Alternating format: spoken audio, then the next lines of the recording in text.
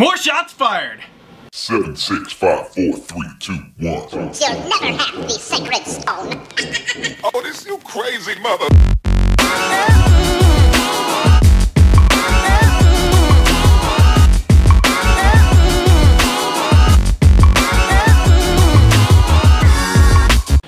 Alright guys, welcome back. Another episode of the Moto Aftermath Show. Here we are wrapping up High Point race now. East Coast, baby! East Coast! We were getting ruddy.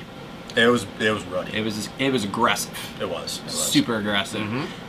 Track was pretty much completely new. There was very little in the way of the original High Point track. Very fast paced in some spots. Very fast paced. Lots of big hills. Scared the shit out of me. I peed a little. It's totally fine, but I peed a little the first time I saw it. But yeah. typical High Point though. Yes, very slick, greasy, muddy. They had a lot of rain yesterday. Whole track's a camber. Yep. But it did shape up nice. Like I said in the practice report, I was waiting to see how it shaped up race-wise. Shaped up just fine. Good racing, multiple lines, so I thought that was great. And again, no lack of action from either class. The parity in these classes is unbelievable right now, and I'm totally in love with it. Unless you're in 25th spot in both classes and you just ride around. Well, yeah, but we won't get into that. We're not getting into the privateer. We're not going privateer life on this. So. Oh, we could go privateer island part 2. Anywho, we'll bust in to the racing starting now.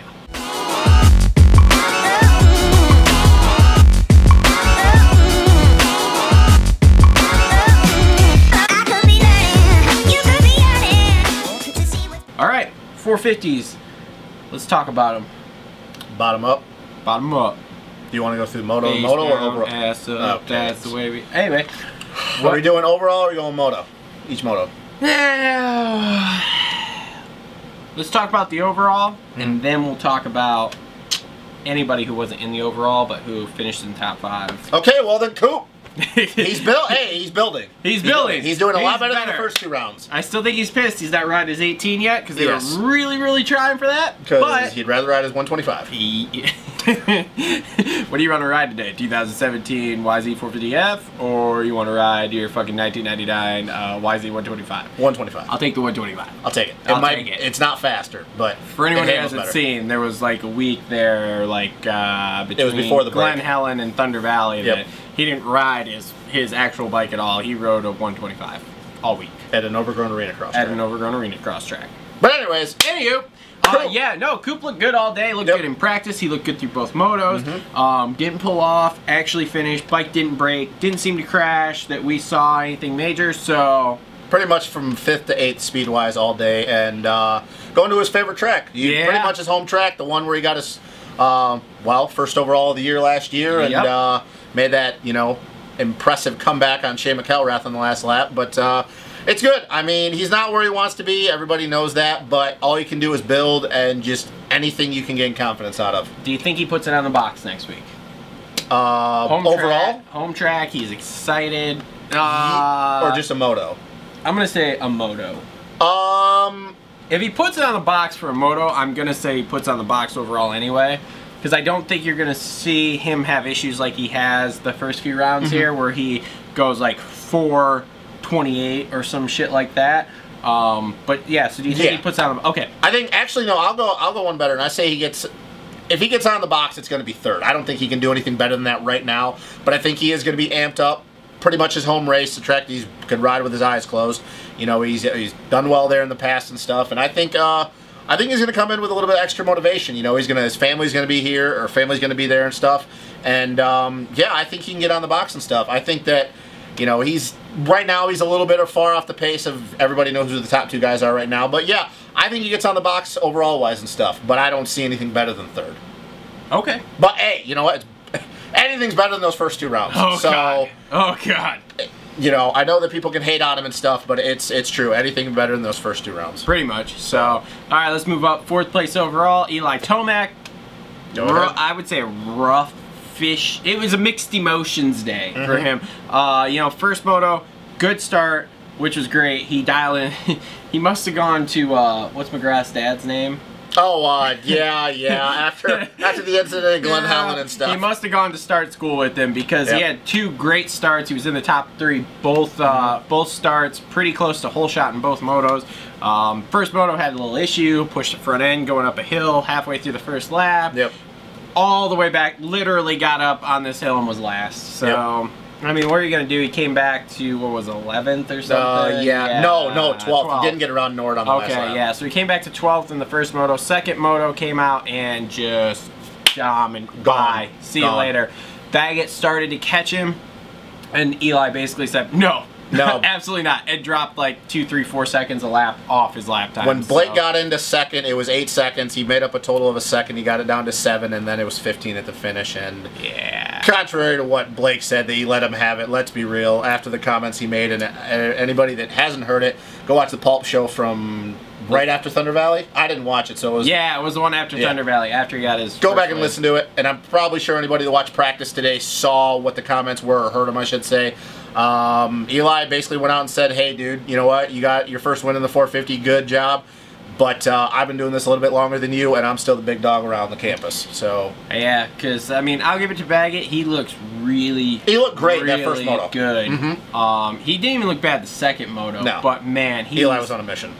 He's got nothing for it when, you know, short of Eli hitting the deck, which I know he does all the time, so I'm still not off the wagon of Eli is going to hit the deck or win by 20 seconds because that's pretty much what he's been doing here. I know he had a brake problem, and they've pretty much, I guess, fixed that issue, hopefully, because if that happens again, somebody at Kawasaki needs to go. Probably multiple people, but anyway.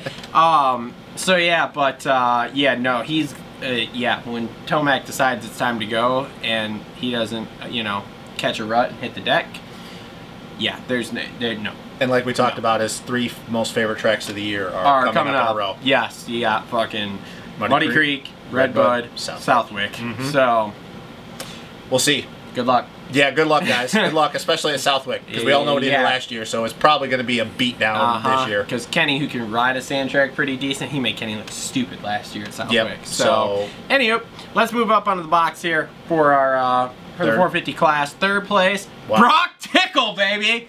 Woo! Love this guy. I'm impressed. I mean, very Brock, impressive ride today. It's like we talked about in the preview show and stuff. You know, Brock is always kind of sneaky fast. He got a couple, you know, fast qualifiers in last year, like 2 of them I think it was, and it just kind of shocks you, like, where the hell did that come from? Because Brock is always a consistent 5 to 10 guy, maybe 6 to 12.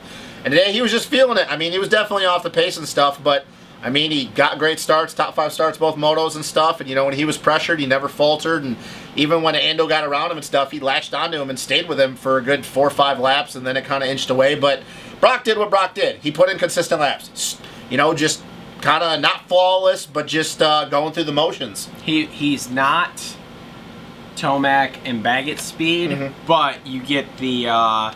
pretty much your 3rd through next 10th place dudes. Yeah, he's right up there. So, like you said, very impressive ride. Second moto especially, he was up there battling with Tomac for the lead there at the beginning of the race, and then obviously faded off. But yeah, wow, pumped. How many more times do you think he does that this year? I don't know, because he has this weird thing of, like, he'll build. Like, he did it in Supercross. He built up, and he did pretty well there. He busted in the top 5 for a while, and then all of a sudden, boom, he falls off.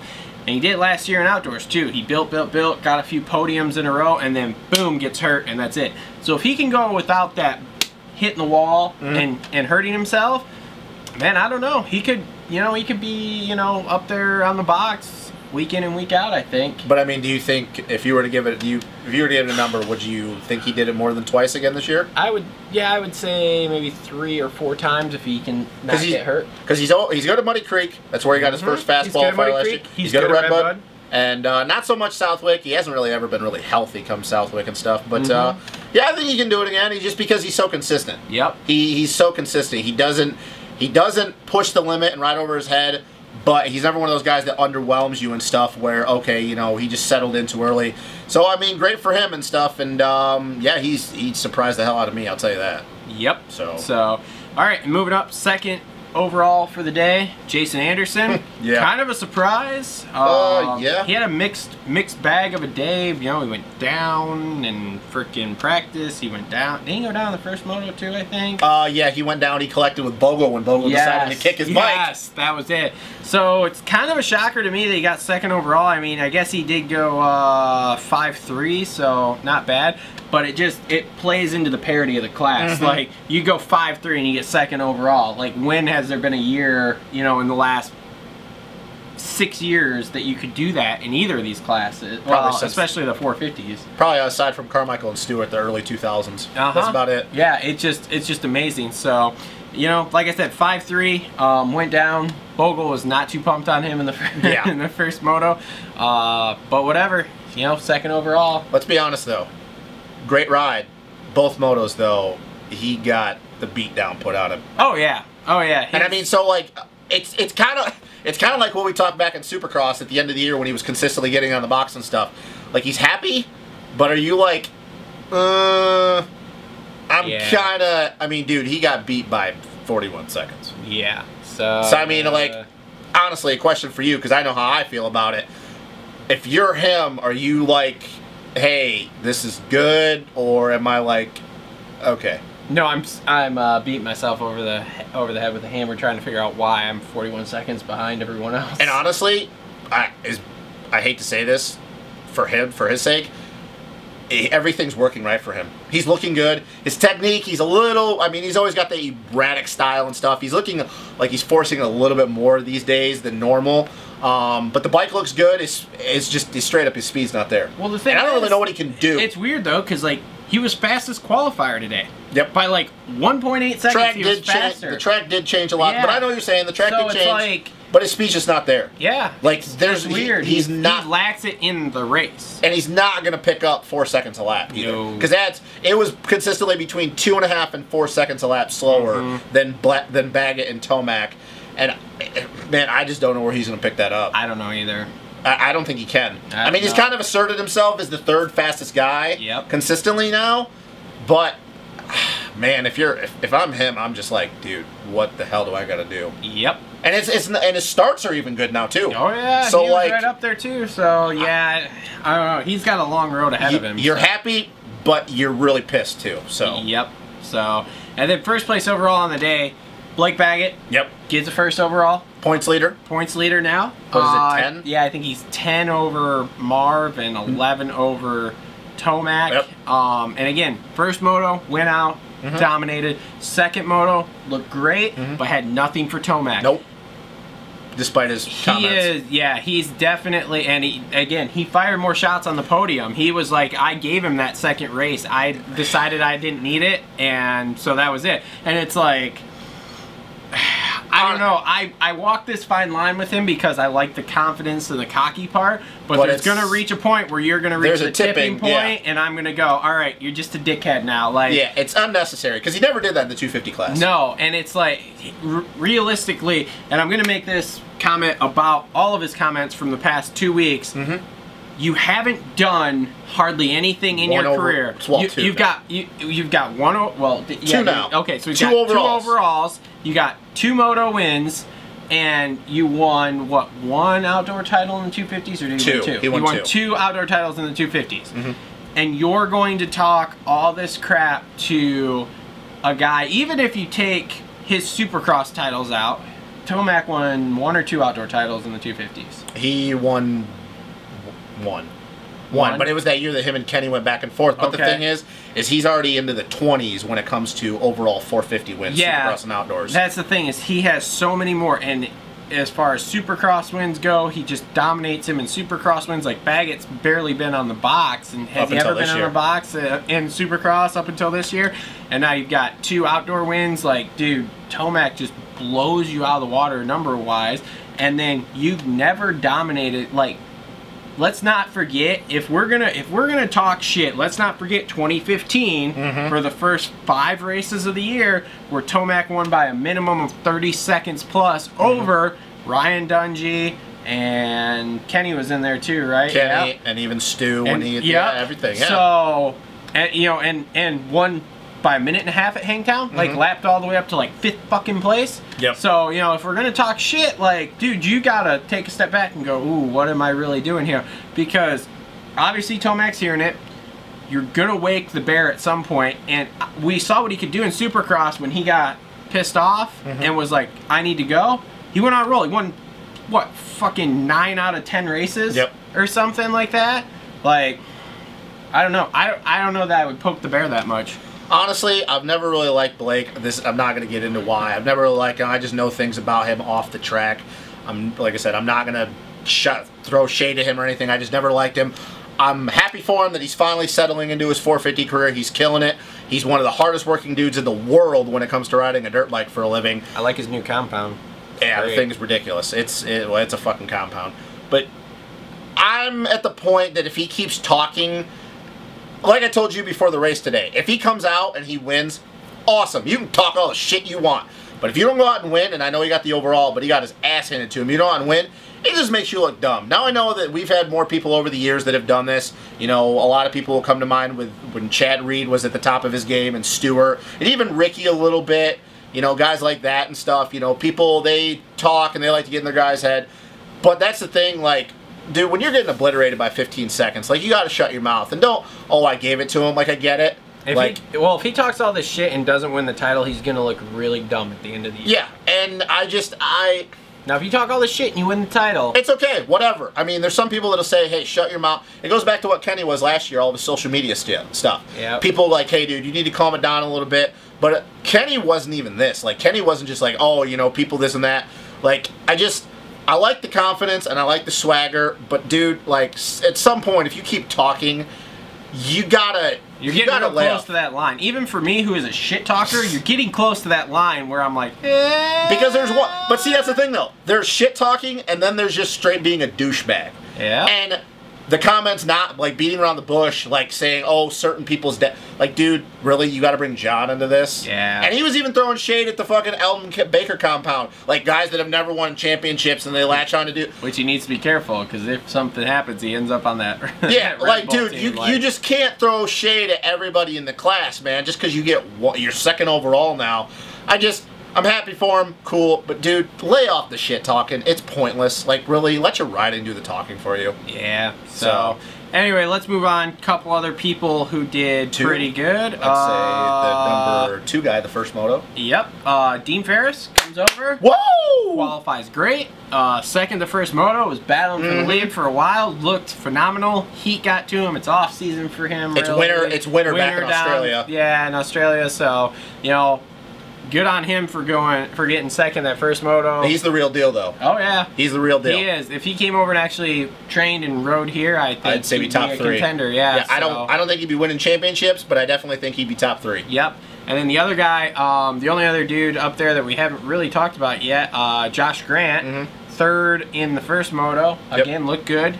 Second moto, didn't look good, but you know. And Marv's issue. Yeah, well, we got to get to Marv, but Marv, well, I think we can kiss that Red Bull Outdoor title goodbye. Yeah, I hate to say it, people that are Marvin fans that watch this show, but I mean, if you haven't, I mean, you heard it, torn meniscus and stuff. Anybody knows that is not. I personally know that it sucks. And I've never had one, but I have knee issues. It's not fun when you're dealing with that, and with as gnarly as the class is. And good on Marv, he rode great that second moto. Struggled the first moto, got 6th the second moto. He battled through on probably one of the gnarliest tracks to have to not be able to use your inside leg for an advantage. Yep.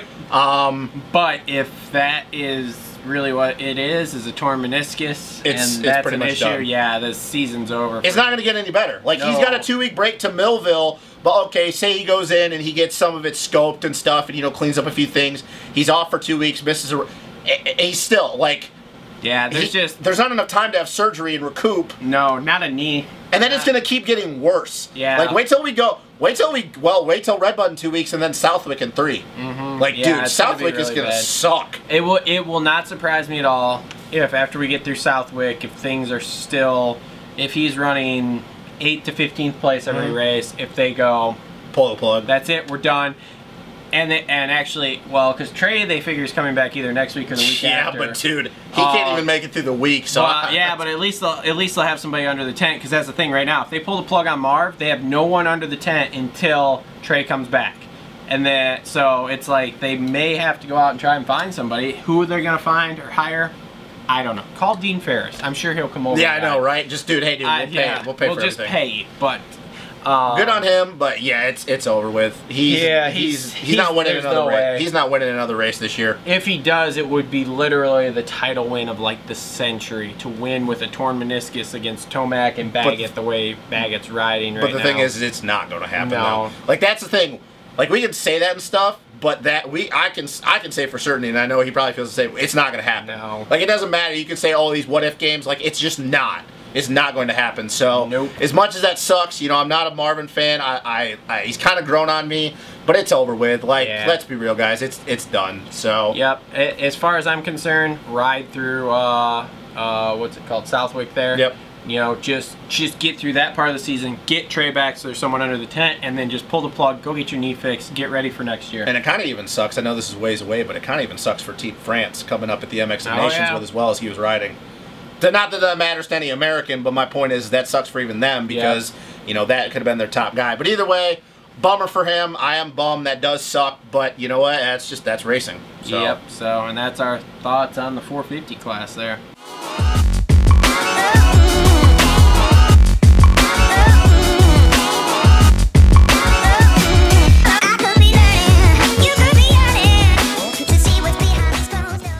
Okay, let's really talk about it though. So overall, let's start 5th overall, Alex Martin. You want to go first, or?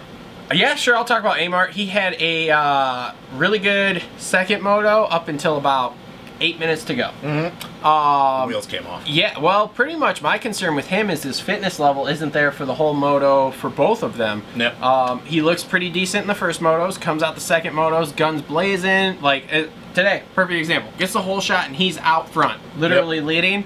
And with 10 minutes to go, just starts to fade.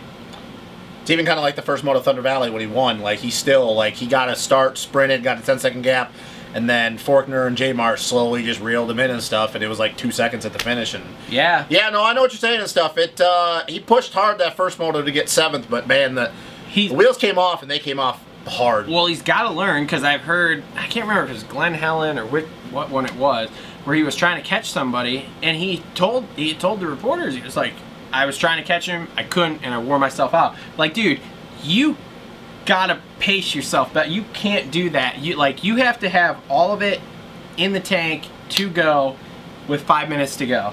See, here's the thing about the 250 class is it's never been this close. I mean, literally, there was one point, that first moto, where I think 1st to 10th was within a straightaway of each other. Like, 8 seconds.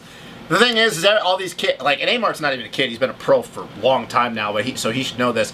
Like, you need to learn to pace yourself, but you also need to keep in the back of your mind that even if you're 8th, and the thing is to get gung-ho, like, oh, they're getting away, like, I got to sprint now and close the gap.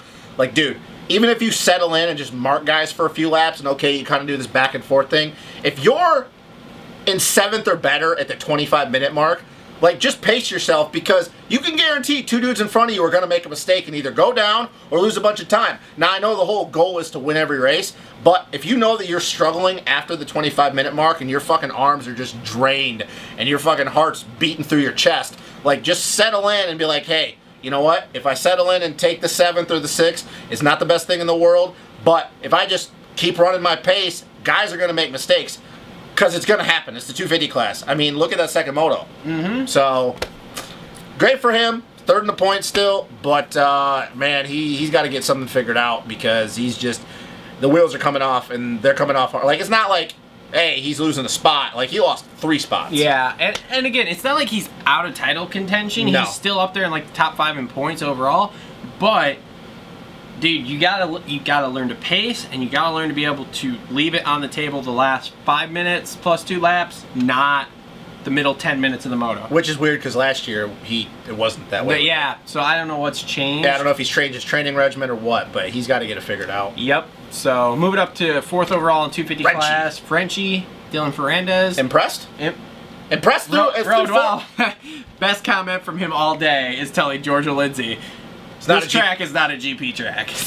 Everybody, that's all we hear. They think because of how hard Closest packed thing. and camber. Oh, God. Yeah. It's closest to a GP, closest to a GP. It's not Unadilla. And he just laughs and goes, it's not a GP. No, Unadilla is. But honestly, though, through 4 rounds, are you impressed? Yes. Bet. Not as impressed as I was with his Supercross, but I am impressed, and I think, I don't know, I want to see how the rest of the year goes. But he did better, so this is the first, well, Hangtown was hot and Glen Helen was hot, but this is the first real hot and humid race. Yeah, and he still looked decent. So, I mean, yeah, he was a little far off the pace, but, I mean, he's, I think he's, is he 4th or 5th in the points? Something like he's in the but he's doing good. Yeah. He's doing good. He's putting himself in a good spot because of how crazy the class is. So, continues to do good. He's there at the second moto. I mean, I'd like to see what he could do with another start like Glen Helen. Yep. I really like to. And to be honest with you, I think Southwick might be the first time we see him get it overall because he can ride sand. Yep. So I just want to see what he can do with a start like Glen Helen. If he can repeat it, if he fades back to 3rd or whatever. But I'm impressed. Like he's doing good. So we'll see if he can continue to keep the ball rolling. Yep. And then moving up, now we're getting on to the podium here. Aaron Plessinger. The most I can't figure that. I can't figure him out. Go ahead, but I can't figure him out. I mean, he went 3-3. No, but I mean the second moto charge from where he was. Oh yeah, at the end. I can't figure him out. But yeah, at the end, he like literally he went back to 7th. Yeah, to 7th, and then all of a sudden he's up there like closing on Amart and Zach for like 3rd place. I can't figure him out. And ends up 3rd in the second moto. Like what? But then the first moto, he can get a start and he can fade back.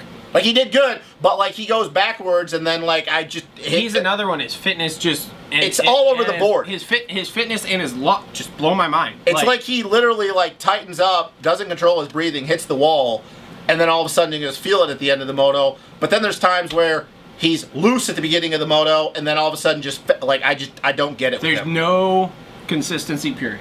I don't get it with him. I mean, great, he got 3rd, like he's still keeping him close to the points, but I don't understand him. I don't either. I don't get it. But he rode good. He rode good. It's a bag of cats with that guy. It is. I don't really know. He just needs to go to the 450. Yep. So anyway, 2nd place overall on the day for the 250s, Zach Osborne. Speed looked really good that first moto. Really good. Had the visor goggle issue the second moto. Yeah, a little bit of a dick move with the Amart thing. But see, I don't know if he really went out to block him or if he was just trying to get his goggles off and like blew through that rut and was like, shit. And then the way he looked to me almost looked like he was looking to be like, shit, is Alex railing the outside and just gonna boom smoke me, you know? Yeah. I'm not gonna fully go on board with the whole like he deliberately jumped out of the rut and went to the outside. Because he was messing with the goggles and the visor and everything else. So it's questionable, but it's one of those things. It's like only he knows what he really did, and will he ever really admit it to anyone outside of his inner circle? No. So I'm not going to jump on board with that. But again, in all the parity we've had here, still the most consistent guy in the 250 class. Hence the reason he's got the red plate.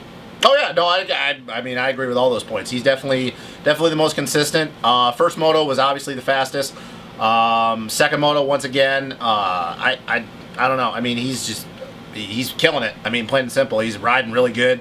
I still don't think he's the fastest guy outright. I know the first moto would say that that's wrong, but he's not. But again, the consistency. He's still, he's still consistent and stuff, and that's the thing. But now though, and I guess we could just transition into the overall winner, J-Mart. I'm still picking J-Mart for the championship and stuff. J-Mart's found his groove. He has. He found his groove. He definitely looks a lot more like the older J-Mart that Geico Honda's working great for him. Whoever said Honda can't get stuck can shove it. Yeah, you can literally shove that right up your ass. Exactly, you can. Because literally he has whole shotted like, what, 4 motos plus yeah, something now, like that. Yep. And had decent starts the other ones, so the Honda power-wise is just fine. Good job, Christian Kibbe. But yeah, he's definitely starting to look like the J-Mart of old. We're getting into some tracks now that he really likes. And so yeah, this will be interesting to see if he can close that gap down and possibly get that red plate. I mean, maybe going into Millville, maybe coming out of Millville, he has that red plate. We'll I don't know. We'll have to wait and see. You think that he's still in this championship? I mean, I know the points would say that, but I mean, a lot of people would look at Zach just being consistent. But I think if J-Mart, now that he's fighting his flow, and they got that chassis looking good, and he's winning now that he's won one, oh man, he's the scariest dude in the class when he's got confidence. Yep. Like I know Zach, clearing away, not going to disagree with any point the fact that he's been the most consistent. But J-Mart's the guy that when he feels, hey, he's got that swagger going on, like, he's the dude that can rip off, you know, 4 overalls in a row. So, I mean, I still got J-Mart. I know it's a long season. Anything can happen.